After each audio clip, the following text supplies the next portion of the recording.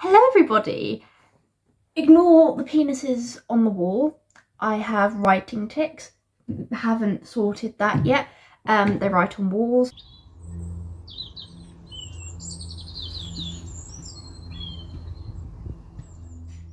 Today I'm making a video discussing some apps that can help with your mental well-being.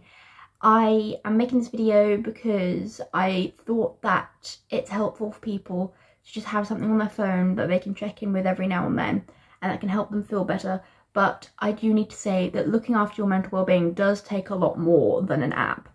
It takes, like, if you have a mental illness, looking for the root cause of that, whether that's trauma causing it or something that's physical, like an underlying infection, food sensitivities, gut microbiome imbalances, etc.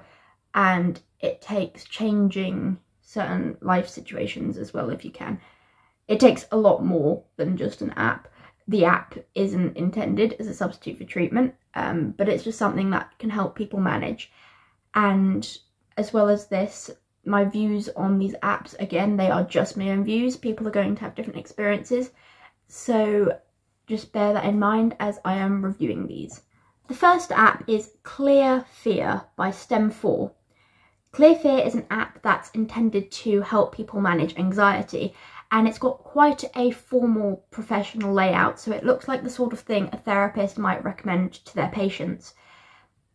The Clear Fear app has the option to create your own safety net, which is a page where it includes things you can do and people you can call if you are in need of immediate help. I like the Clear Fear app because it's very versatile. It has many different options on there of things you can do to manage your anxiety. It doesn't just serve one purpose. So, for example, you can look at a page where it lists inspirational people and has a quote from these people, that's celebrities who have dealt with anxiety and stuff. There's also a page where you can just look at inspirational statements and quotes in general and reminders that can help you feel more comfortable and fight your anxiety and overcome it. And it also contains a part where you can sort of just do a thought dump and put your worries down. It contains a part where you can put your worry down and then think of a solution to it, and then think, like, did that solution work? For example, if you're worried about beans, what you're going to say to someone, you could put the solution to rehearse it. So I think it's very good for inspiring you and motivating you and allowing you to know that you can get better, and also helping you be more solution focused.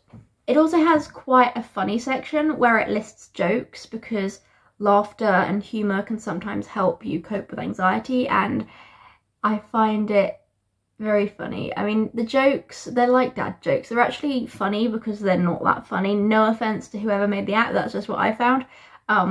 But there's also a part where it shows you GIFs and you're supposed to smile at them. The GIFs can be quite funny, but it says that even if a GIF is upsetting to you, you should smile anyway.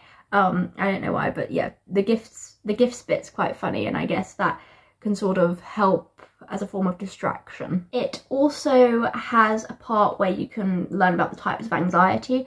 So I, for example, went on it and clicked Obsessive Compulsive disorder because I used to have severe OCD. So I clicked on that, and it sort of tells you a bit about the symptoms and what it is, and just very briefly, but then it says like what helps with it. It says what helps with it is exposure and resisting the rituals, which is really what you do in ERP / sometimes CBT. But it also lists different types of anxiety, so you don't have to click on OCD, obviously. I just clicked on that because that's what I had experience with. But it also lists generalised anxiety, social anxiety, performance anxiety, exam anxiety, separation anxiety, phobias, and fear of missing out. And then there's a section of OCD and health anxiety, which is what I clicked on to take a look at that.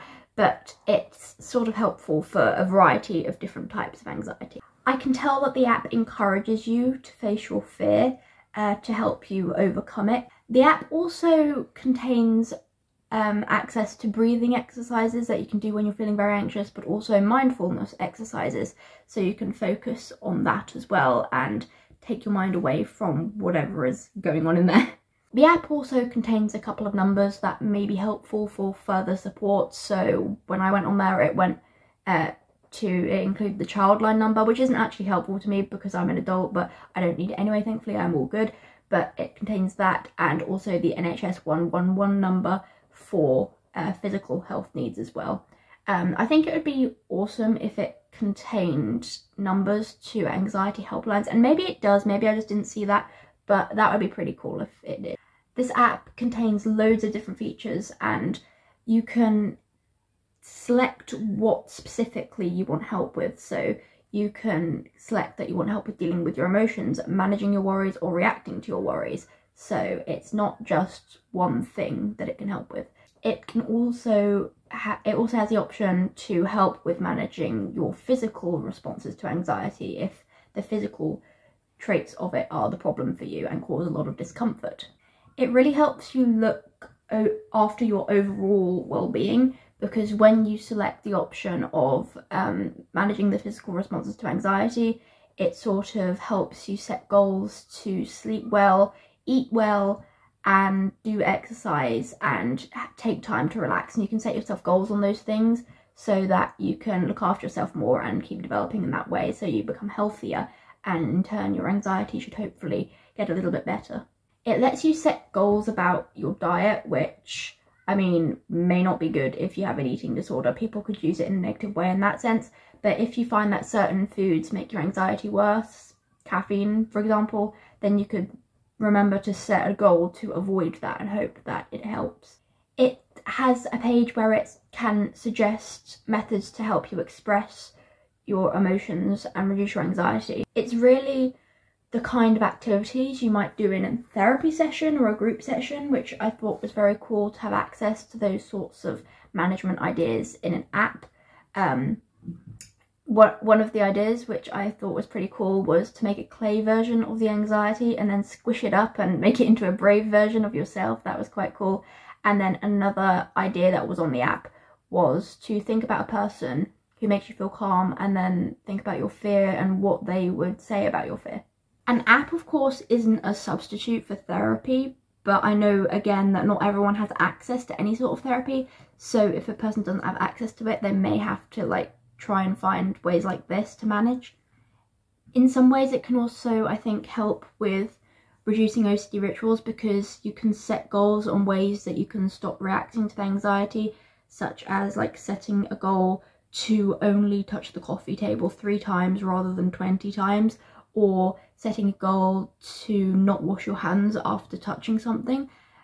Those are the sorts of goals that you can set yourself in the app, so it may encourage someone to overcome OCD potentially as well. I think I would rate this app 10 out of 10 because it just has so many different features, and the organisation STEM4 that makes it, this isn't the only app that they make.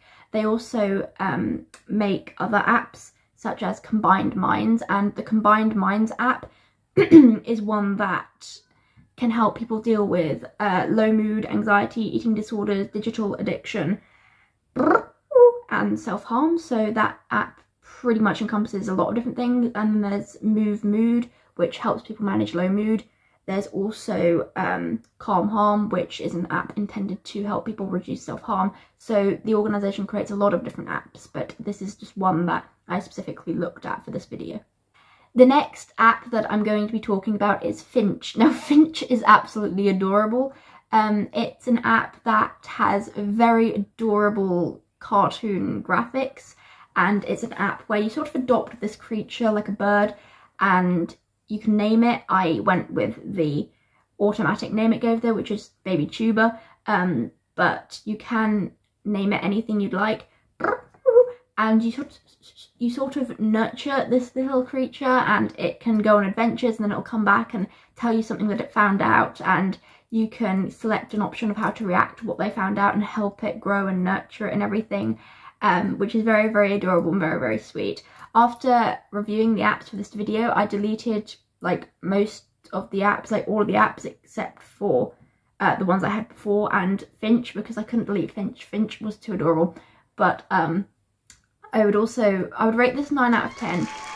because it does have a lot of different features, but you can't really like scroll through a bunch of features and choose what activity you want to do unless you pay. You don't have all the features unless you pay, and I haven't paid, so it is limited access if you don't have the funds to pay for the full version of the app.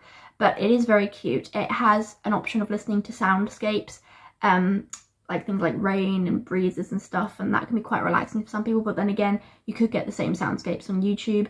But also what I really like about this app is that it sort of gives journal prompts. So again, you can only like refresh the journal prompt and get a different one if you don't like the one that's automatically given. You can't refresh it and get a new one unless you pay, but you can still get the journal prompts, and it'll ask you something like, what is something that made you smile today, for example, and you can just type in bullet points, and the more that you write, the more there's a little lightning strike in the corner, and the more that will grow up and go up, and the more that will energize your little creature. So it kind of motivates you to write more positive things, write more that you're grateful for.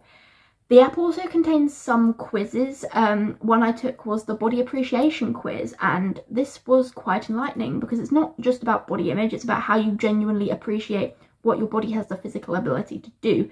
And it made me realise that I do dwell too much on the fact that I experience muscle weakness and muscle fatigue, and I wasn't appreciating what my body could do because I was getting so caught up in what it struggled to do, which is completely understandable because being a 19-year-old who has episodes of muscle weakness and muscle fatigue can be quite frustrating. But it definitely helped me focus on the positive more and realise that I'm still really lucky because I can still move about and stuff, sometimes less than I may want to, but I can still function, I can still pick up a glass and drink and stuff. So it definitely sort of reset me in that way to be more grateful and focus on what I can do, despite the fact that I do still struggle with things physically sometimes. But yes, those quizzes can be quite enlightening as well.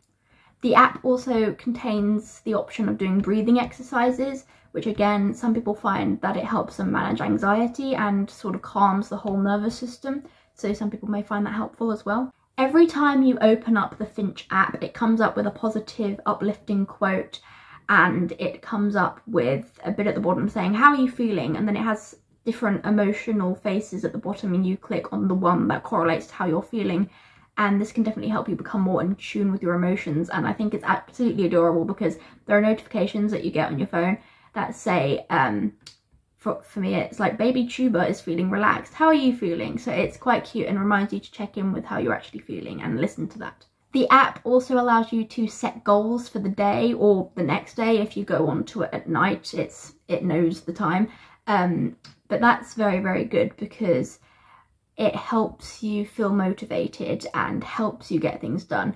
Well, I say that, didn't for me. It does also give you the option to snooze a goal and set it to the next day. So it doesn't always motivate you, but can still help you keep track of what you need to do. And for some people, it may motivate them a bit more than it motivated me. The app is also really sweet in that if you don't know what you're doing with the day, you can look at sort of suggestions and ideas, and there is a section for ideas of what to do on a very bad day where you're struggling, and it's really sweet because it's things like literally survive the day could be your goal for the day, or go up to the mirror and tell yourself that you can do it, or step outside just once. And it's very sweet, it's very nice, and that can definitely give people ideas of what to do when they're having a really bad day, and just take those little steps that can actually mean a lot.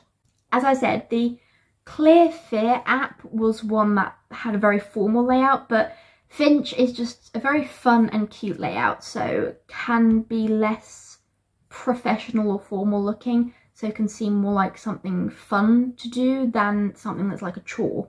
Free CBT. Now this is pretty self-explanatory. It's a free CBT app. Now free CBT, what you do is you type in an automatic thought. So that could be just a worry or just a very negative thought that automatically comes into your mind. You don't choose to think it, but it could be something that's getting you down. And you could then select the thought distortions that apply. So that could be catastrophizing. That is not how you say it. catastrophize. I know what I'm trying to say. It's where you think of the worst case scenario. There's also fortune telling, where you feel like something bad in the future may happen when it may not, and also mind reading, where you assume that someone's thinking something about you. It has a bit, if you click a question mark in the corner, it will tell you what the thought distortions are, so you can learn about them and then apply them to your own thoughts. And then it takes you on to challenge the thought. You have to challenge your thought and say why it may not actually be true. And then at the end, you write an alternative thought, which is a more positive thought, which is what you try to cement into your mind and integrate into your mind. So hopefully you'll start thinking that automatically. Quite a simple app, but definitely serves a good purpose and can motivate you to do CBT on yourself, if, well, obviously, or with the help of a therapist. But yeah, that's pretty good, and it gives people the motivation to actually work on it, because if someone says to me that I'd have to just write every time to do something like that, I wouldn't, because to me handwriting is actually a challenge sometimes. Like handwriting, I don't have the motivation to do things that take that, because my handwriting is absolutely terrible. So having on an app that you can easily just type things on, it already asks you the questions in place and just easily gives you the option to select the thought distortions that apply. I think that's very helpful. Now, the free CBT app isn't going to help everyone who's feeling down, because for some people they might feel down or anxious without an underlying thought, without any reason. It can just be a feeling, and in those cases, you know, challenging the thoughts may not work, because there may not be any thoughts really causing it. But for people who struggle with thinking about themselves in a negative way or worrying a lot, it can definitely help to challenge those thoughts and think in a different sort of way. And that doesn't mean that you're bad for thinking in a certain way, because obviously the thoughts are automatic. It's the symptom of a mental health struggle. You don't need to judge yourself for that, and challenging the thought doesn't mean that you did anything wrong by thinking it. It's just you challenge the thought simply so that you can have a better quality of life, because you deserve a better quality of life. Overall, I would rate the free CBT app 9 out of 10 because it can be very helpful. Antistress relaxation toys. This is an app that it's simple, yet it has a lot of options on what to do. So you scroll down and there's so many options that you can click on of little mini games to play. For example, there's one where you can sort of draw on a window that has condensation, write on a chalkboard, squish a squishy ball through the screen, play with a fidget spinner, chop up a carrot. There's very simple mini games, loads of them. But I guess they can help with mindfulness for some people. Like if you're really stressing out and you just need to focus on something really simple, it could help to do something like that. There's tiny little mindful games. And also, I don't know how many other people have this, but sometimes you just have no motivation to do anything at all.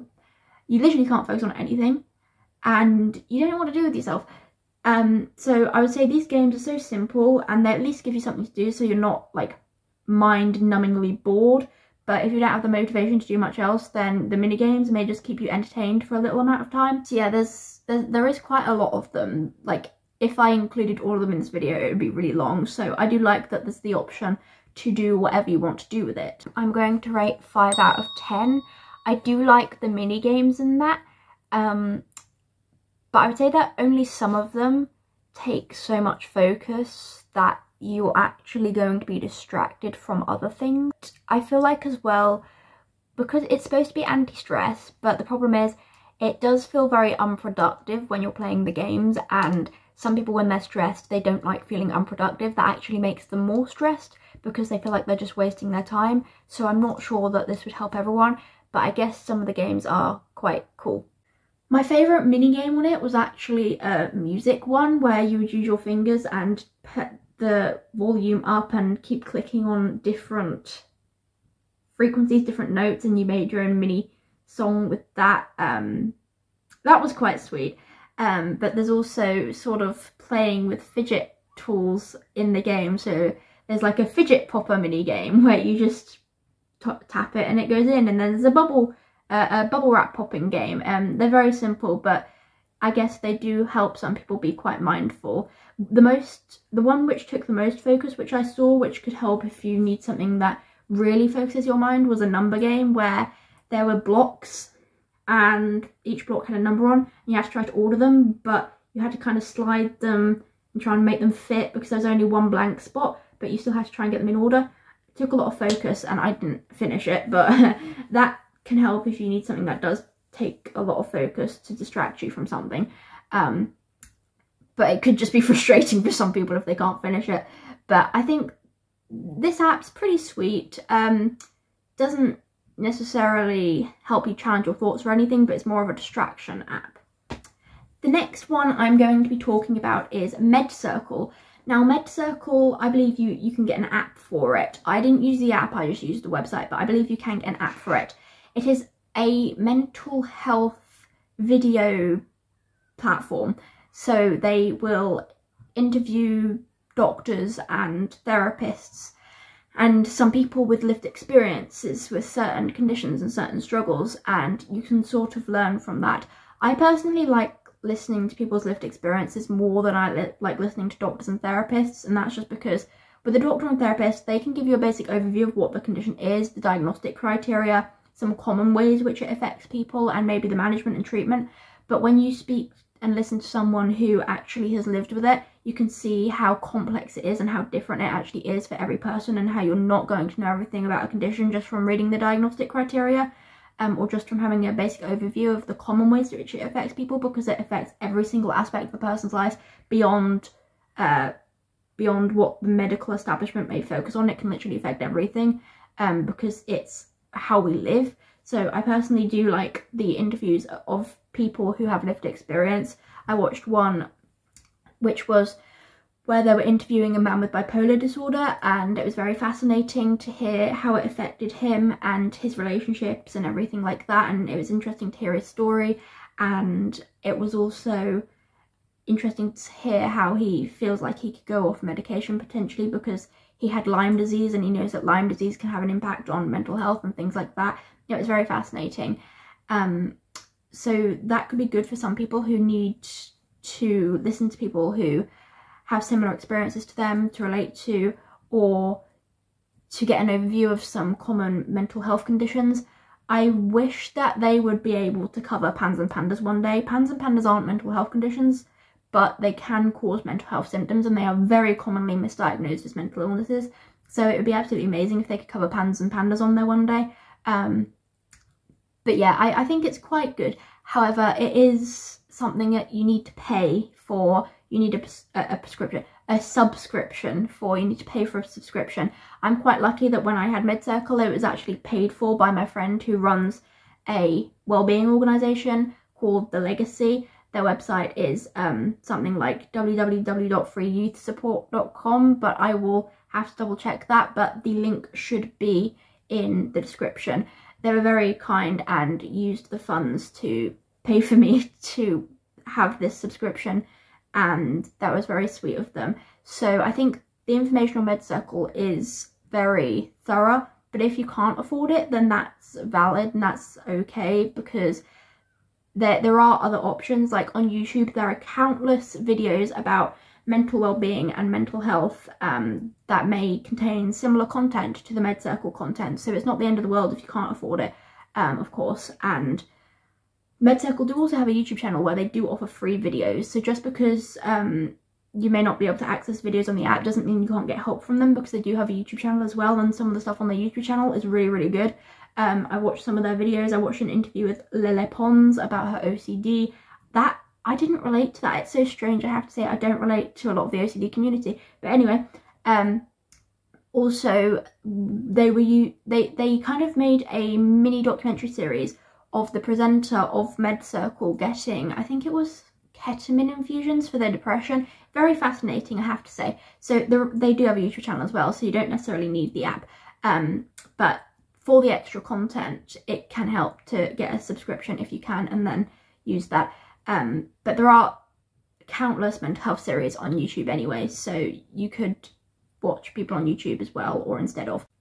I think that I'm going to give MedCircle a 7 out of 10, because I think that the information is very thorough. They cover many different conditions, and I love that they invite people with lived experience on there.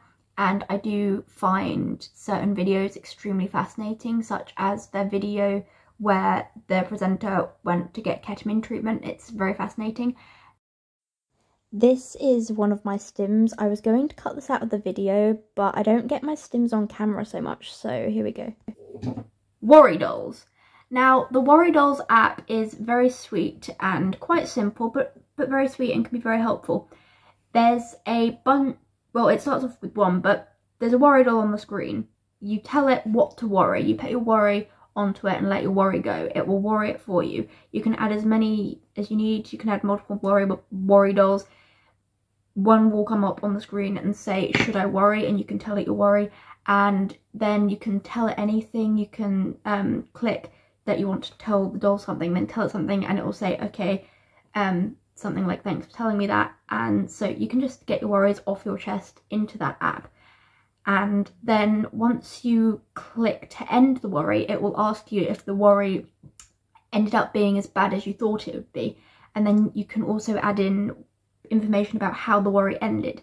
This can be quite helpful for people to get things off of their chest and to see how often their worries are actually as bad as the outcome actually is. Like if their worries are excessive, if their worries are realistic or not. And it can also help you understand how your worry usually ends. I think I would rate this app a 7 out of 10. It's quite simple, but very sweet and very easy to use. And I don't think they have like advertisements on it either, which is pretty good. Sparkle. The Sparkle app is based on becoming more aware of things that make you feel good and trying to integrate them into your life more and more. So the sparkles are the things that make you feel good. That's why the app is called Sparkle. That's the premise that it works off. And you type in the things you love and say why you love it and how it makes you feel. And then every day it'll ask you, have you practiced self-care today? You say yes or no. If you click no, it will ask you what you can learn from today. And if you click yes, it'll ask what the sparkles in your life are that made you happy. And then for the how did it make you feel bit, there's a slider bar from a sad emoji to a happy one. And you identify how you feel based on that. And it can help you sort of become, again, more in tune to what makes you feel good, more in tune with your feelings, and identifying facial expressions as well, potentially. And it gives you set timings where you say, when do you next want to check in? So you can check in regularly and focus on your well-being more, focus on the things that make you happy, and keep getting that reminder to care for yourself and do things that make you happy rather than overworking yourself. So that can be quite helpful for some people to have that sort of app, just to remind them to do things that make them happy more and to keep track of what actually does make them happy and remind people that there are things in life that make them feel good.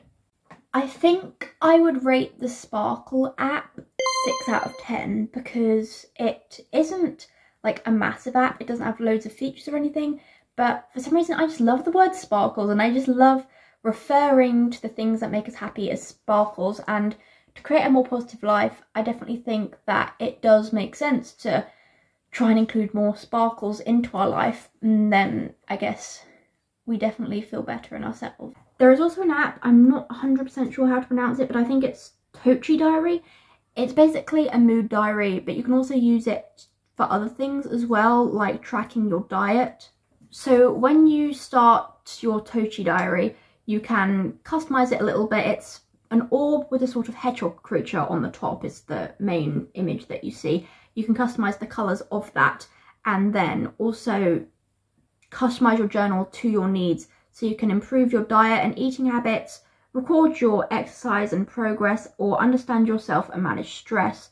So it can also, it's used as a mood diary or a diet diary or an exercise diary or multiple of those.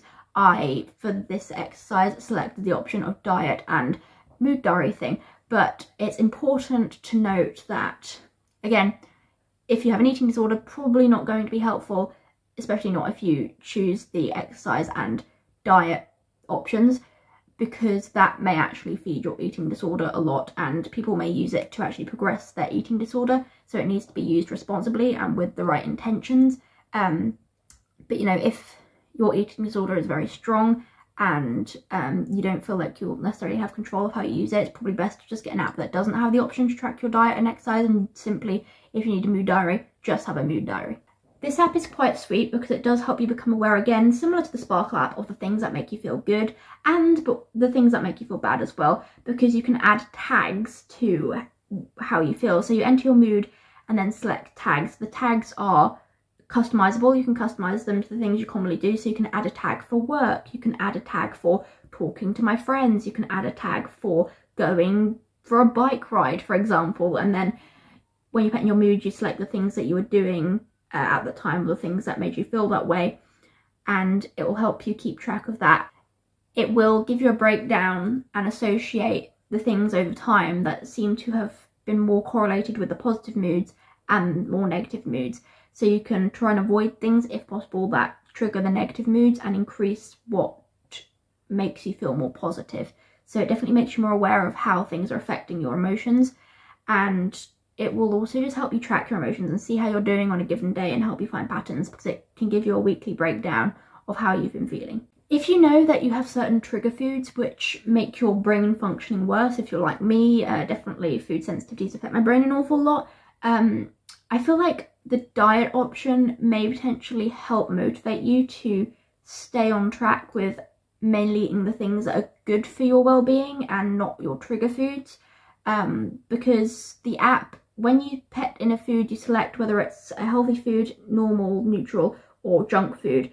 Again, for some people this would not be a good thing. If you're very obsessive about food, that's not going to be a good thing. But if you're not obsessive about food, and if it's simply you're using it to try and create healthier methods and try to avoid trigger foods which you've seen make your well-being worse, then if it's trigger food like a food sensitivity that you're struggling to keep out of your diet, then you can say junk food and then over time try and increase it more and more to the healthy foods which aren't your trigger foods. One thing that I really like about the Tochi app is that you actually don't have to log in. You can go in as a guest, and I like that because anytime, like almost any time that there's an app where I have to log in, I don't like it unless it's a social media.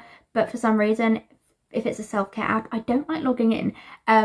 But I think the Tochi Diary is quite good in that you don't actually have to create an account.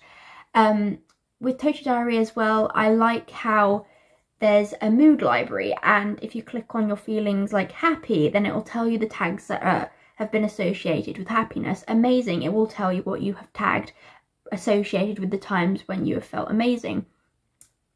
Sad, it will show you the tags that you have associated with sadness, so it makes you more self-aware. And you can even include tags of the weather, so if your moods are influenced by the weather, then you can see that and you can kind of track and find out if your moods are like influenced by the weather, because it will help you become more self-aware of what makes you feel a certain way. It's possible for you to even add tags for certain foods and maybe see how the food you eat are affecting your emotions on a given day. I must make the point that with food sensitivities that affect the brain, they're usually IgG, immunoglobulin G mediated, meaning that they are almost always delayed reactions rather than immediate reactions. So it can take hours, sometimes even a day or more after consuming a trigger food for it to affect your brain, but still maybe depending on whatever you eat in a day, you can track how you are, or if you have been advised to go on an elimination diet of some sort, then you can track what you have cut out of your diet and how you are feeling, seeing if you're feeling any different when you don't have a certain food or not. You can also use it for that sort of thing with the tags. And as well as that, you could maybe, if you're on a medication, use it to see if a medication is working to improve your mood. You could add a tag for that, like when you started a new medication, see if your mood is improving or not. I'm going to rate the Tochi Diary app 7 out of 10 because I do think it's good for finding correlations between what makes you feel a certain way in that and can help you find triggers. The last app I wanted to talk about is not specifically a mental health app, but it's Pinterest. Pinterest is not a mental health app or a mental well-being app. However, I know that some people can use it in ways that benefit their well-being, because that's what I use it for a lot, and that's what I used to use it for an awful lot. I used it for looking at positive affirmations and positive quotes, because you can get apps that are all about positive affirmations, but I personally didn't see the point in getting a separate app to look at positive affirmations when Pinterest, you can just type in positive affirmations and it will come up with them. So I didn't want to use up my phone storage to get another app for that when Pinterest could already do it for me. So I just use Pinterest for that. But of course, if you struggle with having the sort of motivation to always look at positive things, it really depends what you use it for. You have to be mindful, because if you search negative things on it, then that's probably going to affect you negatively. So if you do struggle with that, then having a separate app may help. That won't let you like look up negative stuff. But Pinterest, as long as it's used mindfully, I would say it helped me, so I'm sure it can help others as well, looking at positive affirmations, positive quotes, and also art. I remember looking at art on it because there was a time when my brain was really inflamed. I couldn't focus on reading stuff, but I could just focus on looking at pretty images, so that's what I did. Didn't actually end that well though, because they ended up becoming mental tics and they kept flashing up, but I did like looking at art as a sort of distraction, so maybe that could be good for some people as well. This is going to make me sound like very out there, but I have a very unique way of thinking. When you download Pinterest, it's weird because I think it had an image of like someone covering one eye, and that's like an Illuminati sort of sign, but I'm sure that's nothing. But I thought that was a bit weird, but doesn't matter. Anyway, overall I would rate the Pinterest app. It depends what it's used for. It's hard to rate, but if it's only being used for like looking at positive quotes, looking at uplifting things, making vision boards to inspire you, for positive intentions, then I would actually rate it 8 out of 10, because I do think it can be very helpful. I hope that you enjoyed this video. Sorry if I've been rambling too much, but hopefully maybe you will find some of these apps beneficial, and if not, just remember that there are countless other apps out there. This is just the very tip of the iceberg. There are so many apps out there that can help with mental well-being, and there are apps designed for specific struggles as well. So there are apps specifically for OCD, there are apps specifically focusing on dialectical behavioural therapy, can't even say that, but things like BPD and stuff. There are apps tailored to specific needs. These ones that I've covered are more generalised, but there are apps that can help you with what exactly you need help with. So it can help to definitely look into that. And there are multiple apps that also have the same sort of function. So if you just don't like one of these but do want to try something similar, then search for that as well, because there will likely be an option. But yes, again, another reminder, looking after your wellbeing does take a lot more than just an app. It takes looking after yourself in general, potentially making lifestyle changes, potentially looking for underlying triggers like vitamin and mineral deficiencies, food sensitivities, underlying infections. Specifically, if you have PANDAS, then the infections will probably be playing a role, etc. So yes, but just on a daily basis, one little thing that you may be able to integrate into your life that may help you a little bit is something like an app. So yes, thank you for watching this video, and I hope it was helpful. Bye!